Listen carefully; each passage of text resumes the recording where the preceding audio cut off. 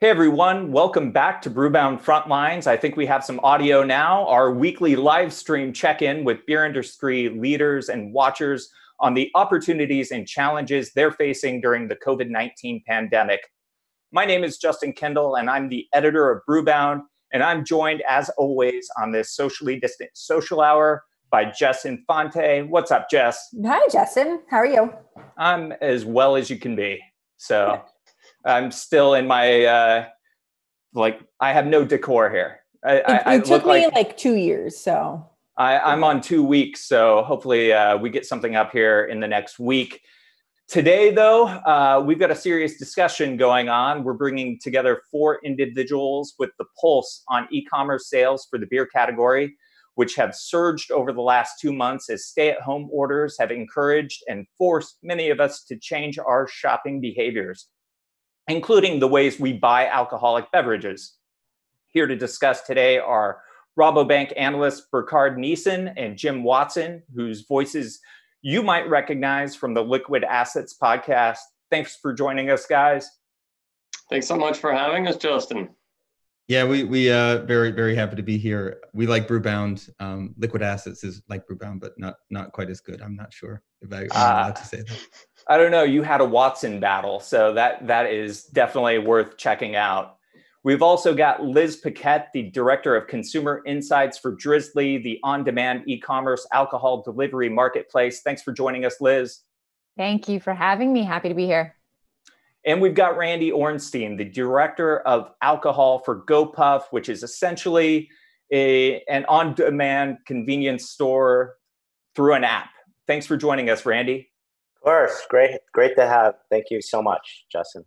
We appreciate you all taking time out of your schedules to join us. And before we start grilling these guys, just a reminder to our viewers out there that they can text us with questions at 617-336-8560. That's 617-336-8560. And one final housekeeping note before we get started here, a plug for next Thursday's event. We'll be joined by Stone Brewing CEO Dominic Ingalls, as well as Revolution Brewing CFO Doug Velicki, and Rogue Ales and Spirits President Dharma Tam to discuss the ways top 50 craft breweries are meeting the challenges of the current business climate. Okay, let's go. With many consumers stuck at home for the last 2 months, this has been a golden opportunity for e-commerce sales for alcoholic beverages. Liz, sales on Drizzly have been blazing. I believe they're up somewhere between 700 and 800% year over year. How do you view this moment? Is this the trial moment that we've all been waiting for? Yeah, it's certainly been an interesting couple of months. We saw that initial mix shift from on-prem to off-prem and then in-store to online. We at Drizzly first really started noticing a discernible impact early March, around March 9th, where I believe we were up about 60% over our baseline or what we would have expected to see at that point in time. And as you alluded to, have kind of continued to accelerate since then. We've seen a little bit of a stabilization in the last few weeks in particular, but still well beyond where we would have expected to be right now. Our initial focus was just around ensuring the health and safety of our employees and customers and partners, but quickly shifted to operations and making sure we could handle that demand, and now really trying to figure out the best way to, like you said, meet this moment. We do really feel like this is, as you said, that golden opportunity. Prior to the COVID-19 crisis really coming to a head, the biggest challenge that we were facing was category awareness. Something like 45% of consumers of legal drinking age within the United States actually believed that it was illegal to get alcohol delivered. So, with this moment really bringing awareness to this category as consumers look to delivery services as a safer alternative, I think some of the, word of mouth revolution, I'd say, we've seen during this time, I think you're going to see a longer term shift and attention to this category in particular. Randy, are you viewing this sort of in a similar way? What's the opportunity been like for GoPuff? It's similar to what Liz said. It's been game changing for our business. We've seen a major shift on not just alcohol, but everything that we sell on our platform with essentials, food, OTC, you name it. Where Now consumers could buy everything they want and get it in their house in 30 minutes or less for a very low fee. So our plan is to keep the demand that we've seen post this craziness, and especially with alcohol, where many people didn't know you could buy beer online. It's easy to use our services and get beer delivered to your house versus going to the store, picking up the cases you want, and bringing it back to your house. We make an easy process. We make a hard process much easier, and hopefully we'll maintain those consumers post-COVID. So, Jim and Burkhard, with all of this explosive growth, how sustainable really is this? Are we seeing a true change in consumer behavior that's going to stick, or do you think people will go back to their old ways once all of this is over? So I'll start out here. I think a certain amount of this is definitely going to stick around. One thing to think about when we think, what are consumers going to change, is a lot of their core desires actually haven't changed at all. Right. So if you were a 30 pack of Bud Light consumer, you just want something quick and easy, versus you were somebody who was constantly searching for the latest discovery craft beer. I mean, these are all the things you're probably going to want, going forward. But what's going to happen? Well, first, what's going to happen is you may not have money to afford some of those options. Right. So we have to take into account for now, recession effects. But then habits are changing. Right. So some of what you drank before might have just been what you were used to. You kind of grew up drinking that way. As we go through this period and it sticks around longer and longer, those habits really change. And what also goes with that is there's a structural side, right? So as you build up, let's say the sort of equipment to drink differently. So maybe if you're drinking more at home, that means you don't just have all the mixers and drinks you need, but you now have the shaker and the jigger and everything else. You're more used to that. We're seeing a lot of coffee as well. We're seeing a lot of that there. People are buying at-home grinders all the time, right? And so as you build up that equipment, you're now more likely, probably over the long term, to drink in that occasion. You certainly cleared a hurdle there. And I think some of that certainly applies in e-commerce as well, as consumers have, trial, as you guys said, right? Awareness, have you logged on the first time, is probably one of the biggest hurdles. Once you clear that, you've made a structural improvement towards the long-term growth of the category. Makes a lot of sense. I'll let Burkhard, I would just say the short answer is no, it's not sustainable, but that doesn't mean it's going to be a game changer, right? Right now, consumers are forced to stay at home, and they usually go to work. They usually drive their kids around. And when you start driving around and you're not scared to go into your local liquor store, maybe you don't order as much from Drizzly, but you're certainly going to order from Drizzly when you need something quick, or you can't get to the store tomorrow. So I think it's going to be, consumers are going to get over that hurdle, but they will learn how to use e-commerce services in a way that add value to their lives outside the context of COVID-19. So that's the best way to think about e-commerce and which platforms are going to be most important are which ones add value and solve problems in the context that the consumer is currently experiencing. And this is a very unique context where it solves a lot of problems. I know you had posted some data on Twitter the other day that basically pointed to the fact that nearly all generations that have, shopped online for the first time since this has all started, everybody except for boomers said they were more likely to continue. So yeah, and that might be marginal, and consumers don't know what they're going to do until they do it often. I wouldn't dismiss consumers, but I would always prefer to see data that is a result of an actual behavior than somebody saying what they want to do. But makes total sense. Yeah. So Liz and Randy, are the new consumers who are coming onto your platforms, do they keep coming back? And at what rate are they coming back? Are you guys seeing a lot of return for new users? Sure, I can speak to that. So in terms of who the customers are, so Drizzly's core consumers really are within the millennials, Gen Xers generation. We typically have operated in more urban markets, so that ends up reflecting your demographics, right? Over the past 10 weeks in particular, we have certainly started to expand outside of those urban areas and into more suburban areas. So that does play a role in who is using the platform and therefore your demographics. We did initially see the average age on Drizzly go up by about 5 years in early weeks. So that was pretty dramatic. It's started to come back down in terms of new buyers that are coming in. So it's still pretty early in terms of determining a little bit more about who that cohort is, what their expectations are, and how that's different from, our existing user base. But in terms of return, so far so good. We did see in early weeks too that our repeat rate from a monthly perspective almost doubled. So that new cohort in particular was returning to Drizzly at a more frequent basis than the existing user base, and over time has sustained thus far. So, all signs are positive thus far, but definitely something that we are going to continue to monitor and work to really understand this cohort and how we can best serve them for the long term. Randy, what's GoPuff seeing?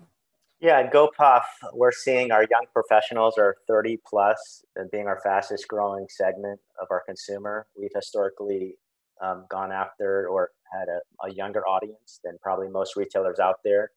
But we're aging up as we also enter in larger cities, also as we start introducing new categories like baby, which has been a home run for us, and cooking and grocery, to try and steal the stock up trip from grocery. So certainly young professionals have exploded for us, and we're seeing the trend. Our basket size has grown as well since pre-COVID, and we're working on ways to make sure that we maintain that basket size post this craziness.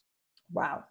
So we can take audience questions. We've gotten a few already. So if you are watching at home and you want us to ask the panel something, text it to 617-336-8560.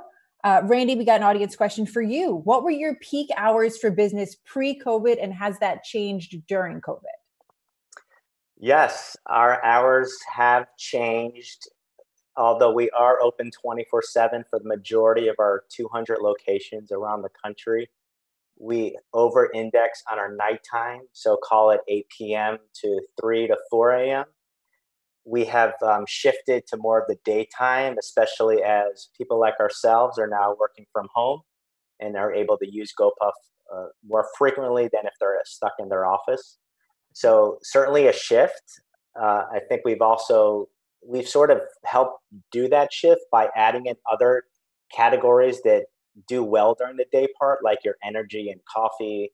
We now sell bag coffee and more of your grocery items. So we've tried to make the shift, but we've certainly seen the last 2 months. That really seems to point to a lot of younger consumers. And I'm wondering, how much hard seltzer are you pushing through GoPuff?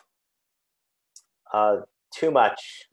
Is it really too much? It's never too much, but we significantly over-index on that segment, and it's our fastest growing segment before COVID, and it's continued to be our fastest growing segment during COVID. Is this all top two players, or are we seeing a lot of other up-and-comers getting some share with you guys?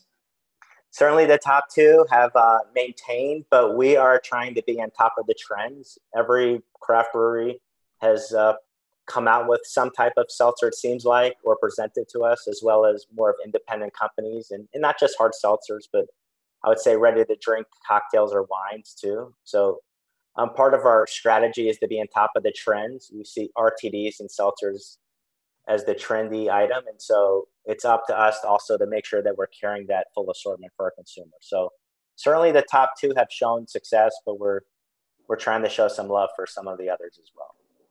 Jim and Burkhard, Gen Z and millennials are viewed as more adept at online purchasing. How has the adoption rate changed, do you believe, for Gen X and boomers? And I'm going off a tweet because you're so prolific, Buki, that you put out there recently. Oh, yeah. So I thank you. You should follow me and not Jim. I mean, you should follow Jim, but I'm definitely the better follower of the two of us. One of us thinks it's a competition. No, but one of the interesting things is that for a lot of things like online grocery, the actual growth rate of online grocery has been slowing down. That's because the low-hanging fruit and geographic expansion means that you're now going after harder to get consumers. And that basically means that the people who are using your platform are the people who are hardest to attract in the first place, which also means that probably the people who are hardest to keep long-term. And so for grocery, at least, I won't speak for Liz and Randy, though it does seem like older people are buying on their platforms. The fastest growing segment for Walmart, for example, was 50 plus. That is also the demographic group most likely to cut back on online purchasing. So I don't know how, I think that consumers are not immutable. They will realize they actually like this service and it adds, like, it's really nice. So it really depends on performance. And I think the beverage alcohol vertical and Drizzly and GoPuff have been much more equipped than grocery in general to serve customers effectively and not face problems like, disappearing delivery windows and out of stocks. And I think it's worth saying that the older consumer is the one who've had the most years of habits of built up of in-store shopping, right? And you build up your own expertise and you've got your routine of which stores you go to for which products. It takes a while to get over that, but once you're 3 months into ordering online or 6 months into ordering online, most people will have figured out exactly how to get what they want in a new world. Yeah, we're at 2 months, so I wonder if that's enough time to break my mom and dad of their in-store shopping habits. So, Liz, are you? What are we seeing on Drizzly as far as older consumers and their habits? Yeah, so like I mentioned, we did really in those early days start to age up pretty quickly. So average age on Drizzly was 39. So millennials and Gen X has continued to really be the sweet spot for us, but we are seeing with new buyers that number has started to come back down to around, I believe it's 35 or 36. So I think, we'll see that average age over the course of Drizzly's history. We've seen us age up about 1 year on average each year. So, this cohort that we have been serving has continued to kind of be the number one for us. But I think we're going to continue to take a close look to see if that's going to remain the case moving forward. So Jim and Bricard, online shelf space is kind of endless. Like your screen will just scroll and scroll and new products will keep loading. And that can be maybe a little intimidating. So how do you think smaller brands can get noticed? And what are some of the missteps you're seeing? Because I know you guys tweet about this sometimes. So what can people do to make sure their brands are found? Upload content that looks pretty and write good copy. I want Liz to perhaps speak to that better than I could because, I posted a bunch of pictures of craft beer on my Twitter handle at Beverage Podcast. And there were a bunch of craft brewers, some of them very well-known craft brewers, next to a Miller Lite can. The craft brewers didn't have images. They had old images. And it's the brewer's responsibility to upload or present or give that content in the way that the retailer needs it through the portal that they provide you or through the contact that you have. You can work with your distributor if you don't know what to do, but figure out how to do it. Maybe Liz and Randy, you guys are the people who have to deal with the worst of the worst. So I'd like to hear what you guys think on that. Yeah. Yeah. Retweet there.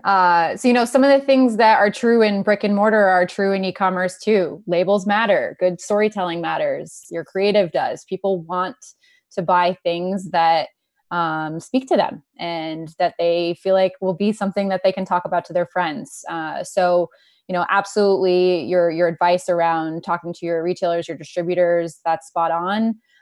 We do also have a portal for brewers to actually just update this information on Drizzly specifically. So they can go to brands.drizzly.com. And, we've seen explosive growth in use of this tool over the last 10 weeks in particular. And in e-com in particular, it's, critical things like making sure you have accurate UPCs and categorization and all of that. So we're definitely here to help provide tools to make that hopefully easy for brewers to do that and take care of that so that they are showing up to consumers in the way that they want their brands to be represented. Great. Randy, what advice do you have for brewers? Yeah, we stress every time we talk to our suppliers or distributors to make sure they're looking on our app and that they don't see anything that's out of the ordinary. So hopefully they're looking at our app and buying their products on our app. And if they see a wrong image, they should let us know. Just this week, I've gotten 3 emails from suppliers saying, hey, you have the wrong image, and they provided it. So for us, it's more of the one-on-one relationship discussion. You can send it to me or Paul Doherty, who's who runs our category, to make sure that we have our images. It's pretty simple for us. We don't have a portal just yet. Great. Most breweries, even the definitely the big ones, have a wonderfully big playbook of how to go into classic retail and merchandise and make everything look good. I worry that some companies think that they can just put a product on an e-commerce platform and it just magically goes, and they don't realize they need equally a developed playbook, and they need to be executing it on it like every month. And they should now realize that it's just not that easy. You do have to put in all the work on the back end to make it happen. Crazy to think that putting in the work would produce some results. Shocking insights here. Yeah. Do the work. The way I see it is, this is your one chance to show the consumer what brand we're selling. And so you can't pick it up. You can't find a display. It's one image on the app, and that's it. And so if the image is wrong, it could affect that purchase and affect the future purchases.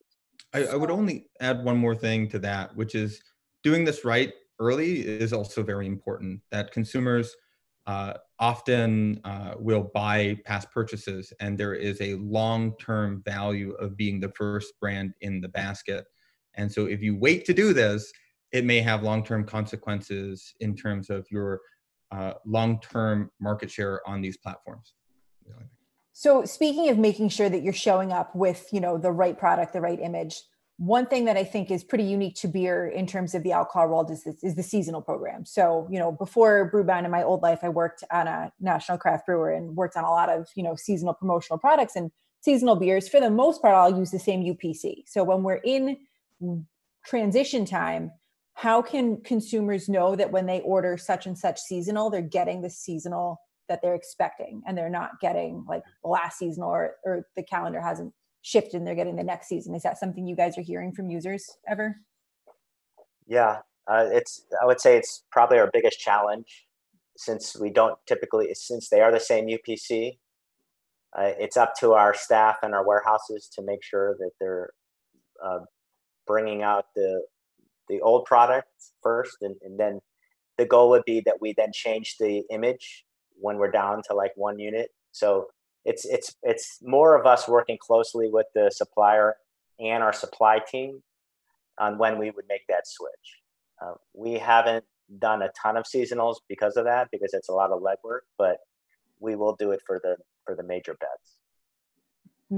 Sounds totally logical. Liz, I know you guys have seen an uptick in specialty beers, which includes seasonal. So is this something that's been an issue? Yeah, I mean, I think it's an issue for everyone across the board, continuing to figure out ways that we can provide automated solutions to help ease that pain. But definitely do work closely with our retail partners to ensure that we're reflecting the most accurate inventory to prevent substitutions and the like. But that is, essentially how our business model works, is that it's a reflection directly of our retailer shelves.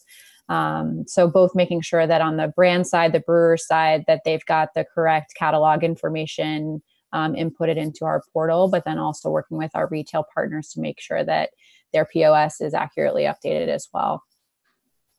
Just a reminder, we're taking your questions at 617-336-8560. That's 617-336-8560. We're going to try and get to as many of these as possible, and even do a lightning round at the end if we need to. Liz and Randy, wine has a larger share online than in store. As more consumers take their in-store habits online, what expected mix shifts among beer, wine, and spirits can we expect to see going forward? And I'll start with Liz here. Sure. So in the early days, we actually did see a decent mix shift in the direction of wine away from spirits and beer. that level setted fairly quickly back to an average mix that we would expect across the three categories. What I would say is that from a growth perspective above baseline, or again, what we would have expected to see at this point in time, we actually have not seen the strongest performance in wine. We've seen stronger performance in spirits. We talked a little bit about cocktail culture earlier, and then in particular beer subcategories as well. So that's not necessarily translated to, strong shifts in overall share mix, but could be a telling sign for things to come. Randy, what are you seeing as far as mix shift goes? Yeah, so for us, we're a little bit more unique because we own our own liquor licenses per location. So we have some locations that have just a beer license, some that have just a beer and wine, and some that have a beer, wine, and spirit, again, depending on legality and state. So we're seeing all three growing in the trends that we want. Beer is our largest, mainly because we have the most licenses for beer. But we do see, I would say, spirits, where we have spirits, are trending faster than I would say everything but hard and spike is what we call it, which is our hard seltzers. And just over the last few months, COVID, we've actually started to see more of a premiumization of our wine and spirit. So instead of buying your $10 bottle, they're trading up. We've got a follow-up question from the audience as well. Aside from seltzer, what is the biggest segment or beer trend in GoPuff? So we're big on local, and we have a full local craft strategy as well as a local assortment strategy beyond beer. And so for any craft brewery out there that has GoPuff in your home market, we certainly want to talk to you. Well, we're here in Philly. We have partnerships with well over 14 craft breweries where it's a huge piece of our business. And so I would say that's the biggest, besides seltzers, the local craft has been something that we want to stand behind and bet, and also carry SKUs that maybe you only could find in their brew pub, sort of being one of those places where you could get some of those unique things. We did a partnership with New Belgium in Denver, where we're starting to carry some crowlers that you only could buy in their brew pub, and now you could find those just for 1 week at a time in our Denver location. Liz, how big is craft beer for Drizzly? Craft is pretty massive for Drizzly. So craft is about double the size of macros. And actually, interestingly, since COVID happened, we've actually seen a spike in market share for independent companies, which has pulled ale above lager in terms of share. Lager has traditionally for years been number one in the beer category on Drizzly. So that's an interesting trend that's happening right now, as I believe more and more people are looking to support local companies in their area. And how much of that do you think is IPAs just being like the juggernaut of this category? IPAs are definitely driving a huge percentage of that, but ales also have been the most leading indicator in terms of the growth from an independent perspective. Mm-hmm. I wonder if the in-store shopping experience, everybody's shifting more to big grocery, big box. This is probably the worst place for craft, especially independent, like, smaller craft. Everything's going to bigger sizes. So this is really like, if people want to get out of the store fast, they don't want to shop there. And it's just like the pack sizes that are there, right? And there's also a massive amount of SKU reduction. So we've been hearing both from distributors and retailers, they're trying to get rid of the long tail. I kind of feel like the entire, brick and mortar shopping experience is moving towards the biggest of craft and, macro beer, and probably leaving a wonderful opportunity. Like if I were a consumer that, was just going to be shopping at a giant grocery, I'd probably start to split my purchases between, local, online, and then, the bigger beer in store. That's such a great point. So Randy and Liz, one trend that we've seen over the past few months is obviously toward larger pack sizes, like Jim just said. Online shopping is different. You're not trying to race out of the store. You're not pretending like you're on supermarket sweeps. Are you guys seeing this same trend toward large pack sizes, or do you think people are kind of taking their time and picking out what they want in, 6 packs or singles or 4 packs or whatever? What are you guys seeing? So we definitely have seen the median orders of beer within an order increase spike pretty dramatically. Our AOV is up to about $70 per order. But what we've seen from a pack size perspective actually is a decrease in 12 pack and up and an increase in 4 and 6 packs. So we are seeing different behavior than what is being reported in store. And I could probably surmise, similar to what you're saying there, is that you have a little bit more freedom and I think a sense of safety in this environment to do what you would usually like to do in terms of browse and make sure you're finding stuff that feels unique and or fit for whatever the occasion is. Randy, what are you guys noticing? Yeah, we're noticing I call it our medium packs. So that would be like your 12 and 15 packs are growing faster than our small packs and our large packs over the last 8 weeks. Part of that is due to the 12 pack variety hard seltzer, which is a juggernaut for us, but also it's a key package for our consumers to buy variety. And as our consumers are young and young professionals, they're looking for variety. So also, I would say that when you throw house parties or tailgates or barbecues, which a lot of our consumers use GoPuff for, they're usually buying in bulk to feed 20 people. And so they might be buying their 24 or 30 packs and other items. And obviously with limited parties right now, I would say the buying of like multiple 30 packs has slowed a little bit, but more variety has increased. So medium packs have been growing for us. We're getting a lot of great questions from the audience. Jim and Burkhard, someone wants to know what you guys think the post-COVID new normal will look like for Bev Alc. What is the pessimistic and aggressive level of what percentage of grocery makes up e-commerce? And I'll let you start there, Burkhard.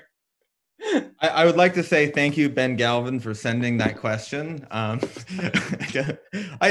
almost certain that somebody that I've emailed recently sent me that question because that's exactly how I'm framing the discussion. But as I have been trying to think about customer adoption and retention, I would be thinking along the lines of a 12 to 18 month advancement in the penetration of online. Right now we're seeing 300, 400% growth for some grocery chains. My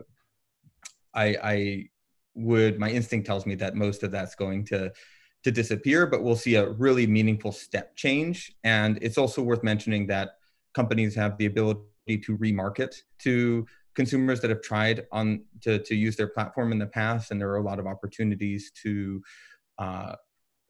grow more quickly in a post-COVID world. So I think that as things open up and things normalize, people will go back, but I think we will see, when things settle out, probably a meaningful advancement in the penetration of online shopping. What are your thoughts, Jim? And Burkhard didn't say it explicitly, but it's not just the step change in the overall rate, but the growth rate should increase from this point as well compared to the pre-COVID growth rates, which is just a factor of everybody has made all the connections, right? So this is not consumers have gotten to log in, but brands have connected with the platforms and people have connected on the back end to send data where it needs to go, hopefully.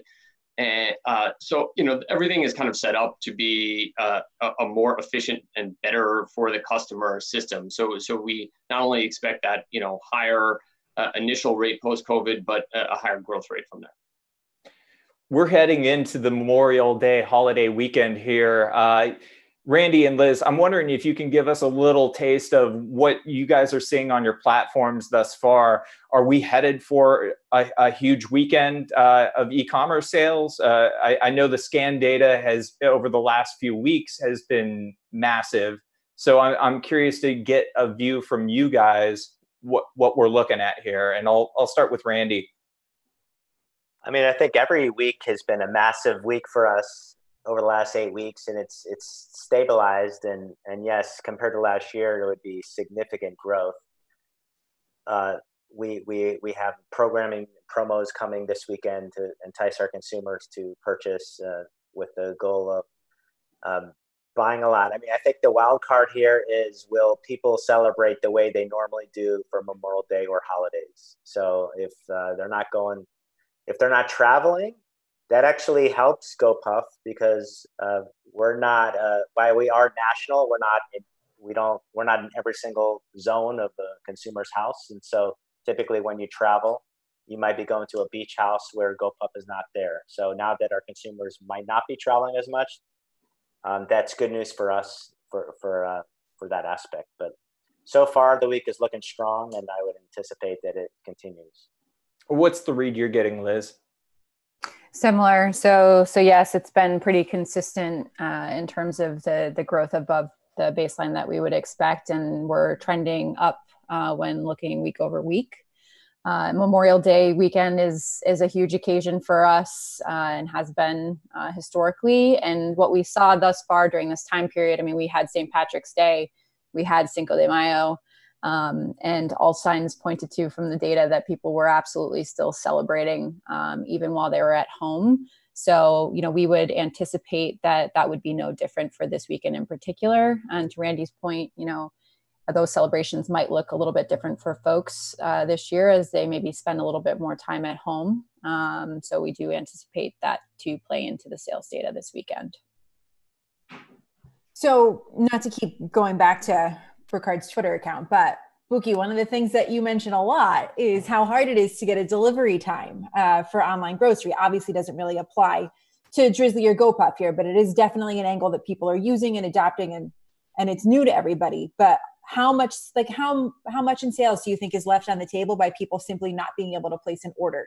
Is this a problem, and how can it be fixed? I wish somebody would tell me that number. I don't know. I've spoken to industry people who are literally going to supermarket websites or Instacart, typing in a different zip code in market after market to see if there are like delivery slots available to figure out how much demand is being left on the table.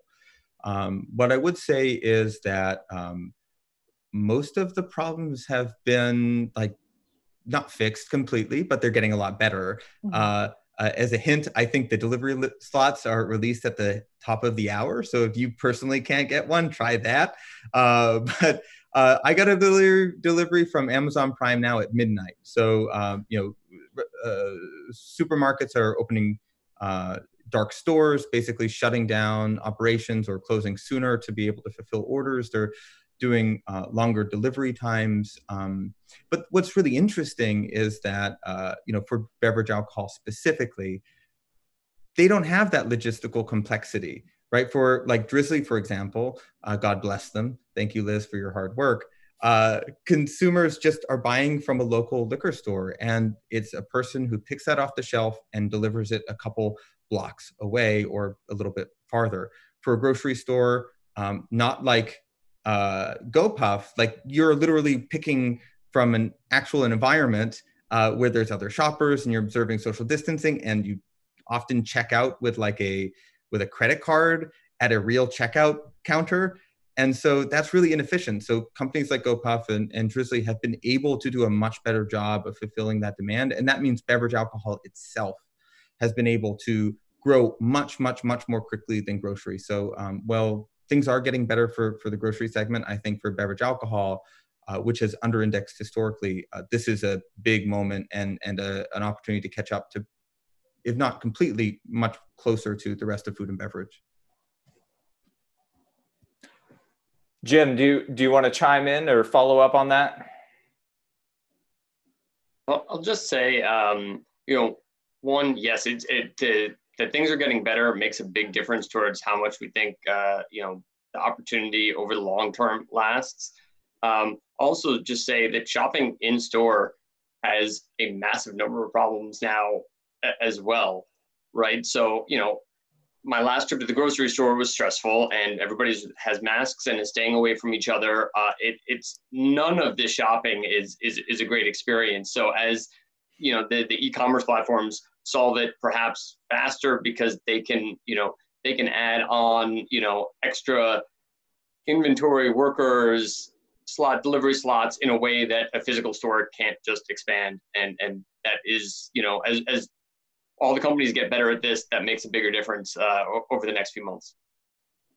We are getting a ton of audience questions. It's turning into an AMA here for these four. For GoPuff and Drizzly, with the influx of new users, have you seen people use your web app interfaces differently? Have you made, or are you now talking about changes to how you arrange things, what you put on the homepage, product flow within the app, et cetera? And what is your split between website and app/mobile orders? So we'll start with Liz. Sure. There's a lot there. Yes. Thinking about all of those things. So we over-index on the app side. In terms of new behaviors that we've been exhibiting, viewing from our customers, I mentioned average order size has increased. So we had that initial stock up phase, but we have seen too, Sundays in particular, people placing the biggest orders of the week. So there is a little bit of that bulk purchasing happening, which is a little bit of a different experience than, you ran out of your cab for your dinner tonight. So thinking about how we best meet that moment. People are moving up their orders earlier in the week too. So it's different occasions that they're buying around. I'm going to cook up this elaborate meal tonight versus I'm hanging out with a bunch of people this weekend. So there's shifts in messaging too, and how we're displaying our shelves throughout the site. And then absolutely doing some pretty in-depth analysis around who this new cohort is. They are definitely highly engaged in ordering at a more frequent rate, and have high expectations for the level of service that we're delivering. So, we're definitely in a complete process of shifting basically our roadmap for the rest of the year to not only meet the changes in consumer demand and behavior, but also to determine better ways to support our partners both on the retailer and producer sides of the business. Randy, how's GoPuff evaluating its app interface? Yeah, we're evaluating it every day. We're big on testing and using our robust data to make educated decisions. So every morning at our 9 a.m. call, we're looking at our app and seeing what we should change. We've added in a whole grocery tile at the top to go on the trends that we're seeing with baking and grocery stock up. In the middle of our page, we have a lot on the COVID type items that you might buy with cleaning. And we also are putting in special moments. So movie night or like bundles and deals or cooking and baking. We just added in a summer skincare as well, laundry, you name it. So we're constantly trying to be fresh for our consumers so that they don't get bored of what they see. And the goal is it's a constant. We don't want it to be stale. So, and we also over-index significantly on the app versus website. Liz and Randy, what is the average delivery distance for your services? And someone wants to know what the challenges are for providing delivery to the suburbs. Sure, I could answer that first. So our model is we have a centrally located warehouse that we deliver in a 3 to 5 mile radius. So in Philly alone, we have like 9 or so warehouses spread out around the city. And we deliver in under 30 minutes. And so that's what we try and make sure that we provide to our consumers. If we see significant traffic in an area, we'll add another warehouse to make sure we maintain that demand. For suburban, as we become successful in the urban markets, we'll slowly branch out. But we got to be profitable as well and make sure that demand is there. But our model is 30-minute deliveries, and so you'll see that maybe in the future we'll be everywhere, and we're growing. But we want to be there right now where the bulk of our consumers are. How about Drizzly, Liz? Yeah, so our average is not too dissimilar, about a 5 mile radius. In a customer at one zip code can be seeing multiple different stores in one session. So we have this marketplace model where you do get price and time transparency across our retail partners.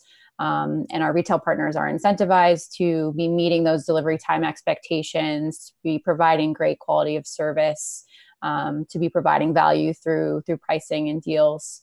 So there are options for our customers to be able to determine, what of these components are most valuable to them in that moment. But similarly, like we do have a delivery time promise, which is under 60 minutes. And in terms of suburban areas, this is new ground for us. So I don't have a wealth of data to point to you in terms of how things are going there. But we set up and to deliberately target partnerships with retailers in area where we are seeing and experiencing demand. So there's an active effort by our team to make sure we're right sizing supply and demand, and that is part of this network growth into these suburban areas because we've been seeing demand. Great audience question for Randy from Eric at Sierra Nevada. Do you see any increase in overall consumer basket size when craft is purchased? So are craft beer consumers bigger spenders? Yeah, yes, the answer is true for all alcohol. So our AOV is higher when alcohol is in the basket versus not alcohol. You could say the same for craft. You could say the same for wine. You could say the same for spirits. So that's why alcohol is an important department for us. We want to make sure, we also strive to make sure that when consumers buy alcohol, they're also buying other items that we have. And you'll see a lot more bundles of cross-merchandising with alcohol and other snacks, ice cream, etc. That will go live in the next few days. Glad you mentioned that. Can you tell us a little bit more about the bundling program and how can brewers kind of tap into that resource that you guys are offering?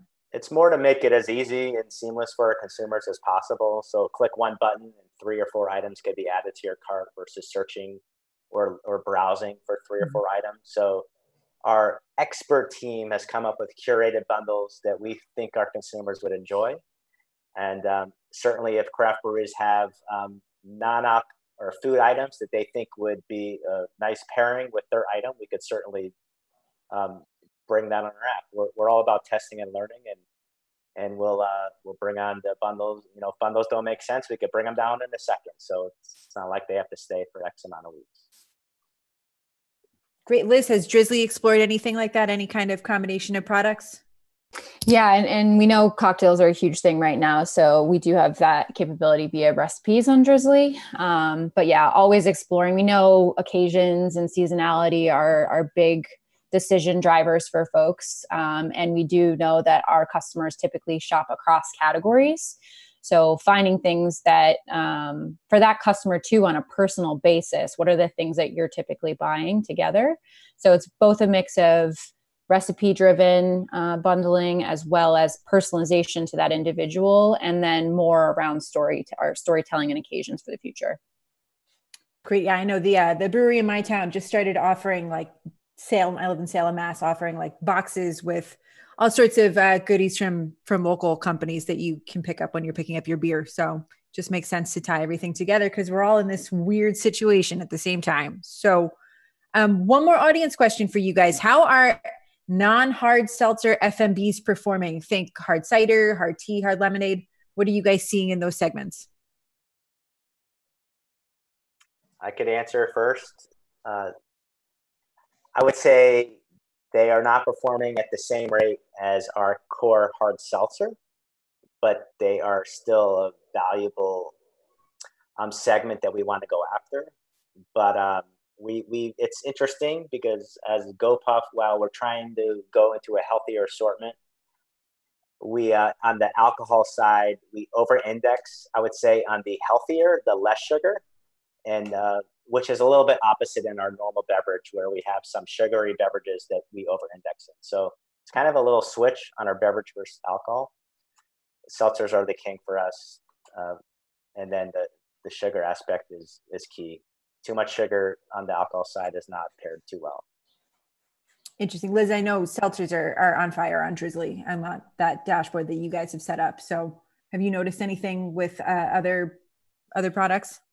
Similar story to the one that Randy expressed. The other up and comer for sure is RTDs. So that convenience factor for folks continues to be a big one. But yes, hard seltzer absolutely is continuing to dominate. As far as watchers go of the e-commerce industry, Jim and Boucard, one of our audience questions asks, if you guys could change one thing about the world of alcohol and e-commerce, what would it be? So as watchers who keep your eye on this, and if you had that magical power, what would you do? As I lean in like I'm told not to. I want to answer this one so bad. I would rationalize, I would recruit the National Restaurants Association, Discus, WSWA, and I would say, you guys go spend your political capital making state laws reasonable and safe. So, for example, your Drizzly can be in 45, 50 states. These delivery laws are very complicated and often don't make a lot of sense when looked at in aggregate. So the state of Washington, for example, requires that if you order groceries online, you have to buy $25 worth of food to do so. There are other states where you are not allowed to buy food and alcohol simultaneously. One of those states is probably not protecting public health better than the other. And in a state like Colorado, the employee has to, the employee of a store has to make the delivery. So if you are, for example, a supermarket that uses Instacart to do deliveries, you literally can't offer the beverage alcohol category online, which means that consumers are buying their groceries online, but they are not able to buy their craft beer. And what does that mean? It means consumers buy less craft beer, believe it or not. So I would wave my magic wand and make state laws change in a way that protect consumers, but also facilitate e-commerce in a way that makes sense for everyone, and everyone gets to play on the same terms. Sorry. I'll wave my magic wand and fix all of the data backend systems such that every supplier's system feeds right into every distributor's, feeds right into every retailer's without any issue. And it kind of gets to the same point that Burkhard's talking about, right? There are so many different systems right now that it's very hard for any company to navigate, but it equally becomes hard then for consumers to navigate because they're getting different products and different levels of quality everywhere. So the more you can kind of keep things the same across platforms, across states, a much better experience we're all going to have. Liz, I guess we'll extend this to you. Like if there was one thing on Drizzly's wish list, what would that be? One thing. I mean, honestly, I think, as an industry overall, we're still 10 to 15 years behind where we should be in 2020 from a tech perspective. And I think there are a lot of great partners in the space that are working to change that. And I think also, given the climate right now, more of a willingness to jump into that and solve that together. But it presents all sorts of challenges in terms of what we're able to surface to consumers from a selection and availability perspective. And to Burkhard's point, that means people aren't able to always get the products that they want when they want them. So I think, it's got to be a concerted effort across all three tiers to build the experience that consumers demand in terms of being able to get what they want when they want it, where they want it. Randy, if you had one thing that you'd change, and I'm guessing there might be many, but if you could change one thing, what would that be? I think it's fairly similar to what the others had said, but we can't sell alcohol in every one of our locations due to state legalities, and we would like to sell alcohol where we have locations. So pretty simple. Pretty simple. So we've got about 5 minutes left. If you want to sneak in a question before we're out of time, you can text it to 617-336-8560. Liz and Randy, and really everybody, how can new products to the market thrive? I know one of the traditionally long-held beliefs is that when you're launching a new alcoholic beverage, you launch it first in the on-premise. Not possible right now, although hard seltzer has pretty much made a whole mockery of that notion. But Liz, what do you think a new product can do to thrive on Drizzly? So if I go back to our business model, again, we're bringing retailers' shelves online. So step one is making sure that you've got a strong off-prem distribution strategy and strong relationships there so that you can get on the physical shelves in store in order to be able to show up online. So that's one. So it's a little bit of an old school tactic there. Two, we've talked about making sure that your catalog is up to date, that you've got great imagery and copy, and that you're able to purvey, what is so great about your brand to customers very quickly. Because like you said, the shelves are endless in the digital space. And, we're working actively to provide a more guided and personalized experience to consumers. But doing that early on, makes all the difference in the world. And then I think three, like having a very specific strategy for e-commerce in particular. It's a different beast than on-prem, and how things have operated in this industry in particular. So making sure that you've got that digital first strategy, that you're thinking about the different channels and media strategies and copy and creative that's going to be most effective there. There are different expectations in this space from consumers, and competition is different. So thinking about ways to embrace, social and events from a virtual perspective, and, having more of a performance driven mindset from a marketing perspective, I think starting to shift your thinking that way is how brands will succeed. Randy, what do you guys see in GoPuff for new stuff? For us, we're a retailer. And so if you want to get on our platform, you meet with my team and we decide if we want to bring on your item. And so it's making sure that you know where to go. It's making sure that you're providing us products that we feel would sell well to our consumers. It's making sure that where legal, you're able to properly push your fans to buy your items on our platform, because that's a big deal for us as we're trying to grow awareness, and we want to make sure that the consumers of those craft breweries know where they could find their product and get it in a 30-minute delivery. So, and it's I've dealt with many brewers and wine and spirits, and there's a wide range of experience between the people that are selling to us. Some bigger brewers have full e-commerce teams where they're providing us programs that fit our model. And then other small brewers, they're giving us the off-premise key account manager that really doesn't know our model. And it's more of a discussion of who GoPuff is versus selling them items that would be a fit for us. How many distributors? I'm sorry. Go ahead. I was gonna ask, Randy, you must always meet distributors who don't know you exist. Is that like you guys had James Harden do a 60-second pitch on Instagram for crying out loud? Is that getting better, I guess, out of curiosity? It's getting better. I mean, I think it's a little bit on the alcohol side. It's been behind the other items, but certainly our phones have been ringing off the hook in the last 8 weeks of suppliers saying, "Hey, I've heard about GoPuff. What do I do here? How do I sell to you?" So certainly the first 15 minutes of any conversation we have is us teaching them who we are and how they do business with us.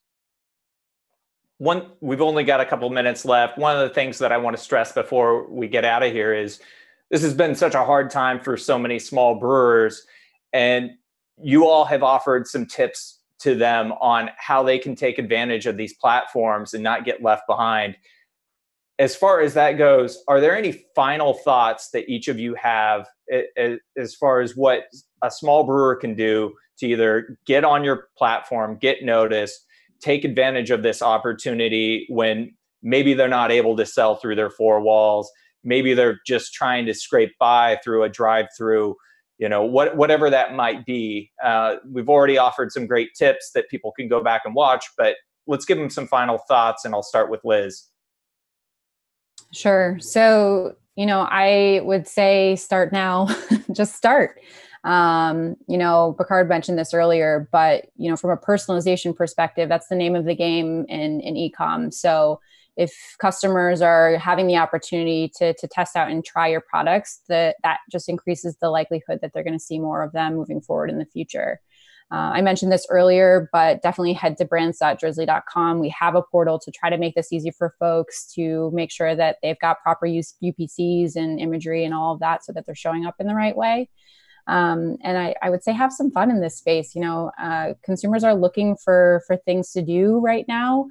and for new things to try. I think there is an uptick in the level of experimentation. So, thinking about seasonality and recommendations, and just trying to innovate from a product perspective too, so that you're showing up in more places, and therefore, again, kind of increasing that likelihood that consumers are going to get recommendations for more of your products to try.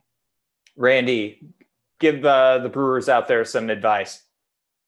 For GoPuff, it's pretty easy. We're a 2-person team. It's me and Paul Doherty. And if you don't know us, contact your distributors and we probably work with them. So contact us. We're happy to talk. We're happy to share more about GoPuff and how you could be successful on our app.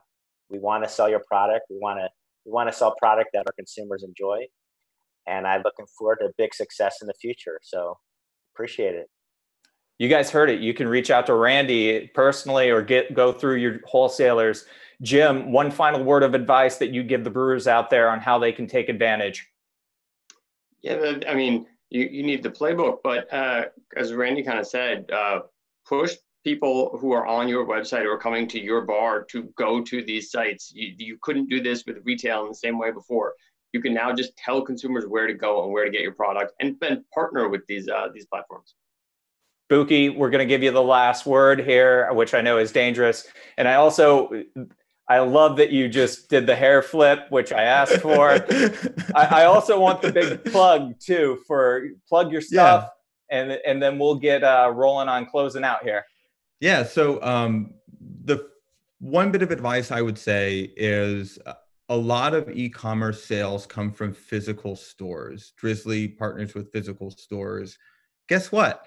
You can identify which stores are on Drizzly. You can identify which stores are on Minibar. You can identify which retailers have the best online website. Figure out who those people are and make sure you're on their shelves. That's not hard. Like, you can do it. To log onto the platform, figure it out. For me, I think Jim and I have a podcast called Liquid Assets. It's a really good resource for people trying to learn about e-commerce strategy and running a beverage business.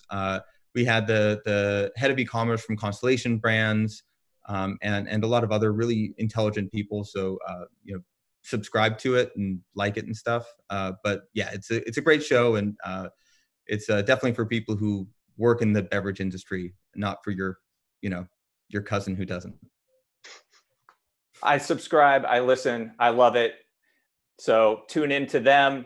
We are done for today. Thank you to Jim, Buki, Liz, and Randy. We really appreciate your time today. We appreciate you guys fielding questions from the audience. Thanks to everyone who tuned in, turned out today. And Jess, wrap us up here. Yeah, so next Thursday, we are going to be joined by Stone Brewing CEO Dominic Engels, Revolution Brewing CFO Doug Belicky, and Rogue Ales and Spirits President Dharma Tam. Going to be a really great conversation about what those 3 top 50 craft brewers are doing and how they're navigating. So we will be back at 3:00 Eastern time next Thursday. See you guys then.